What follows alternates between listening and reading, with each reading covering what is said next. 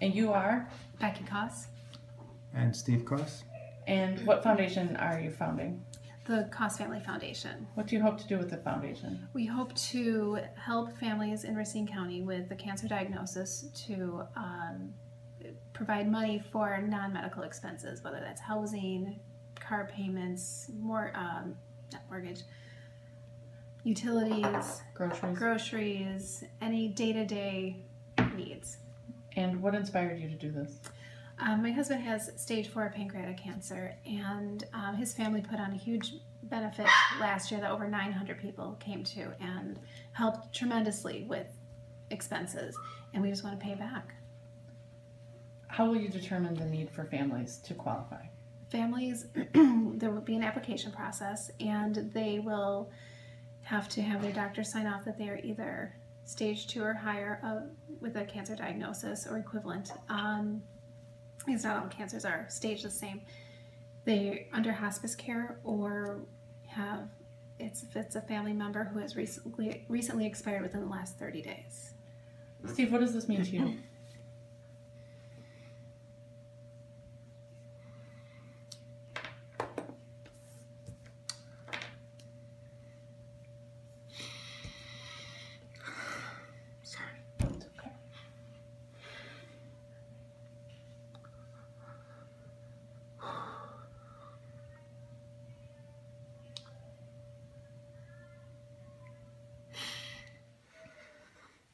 I just want to help people. People in need.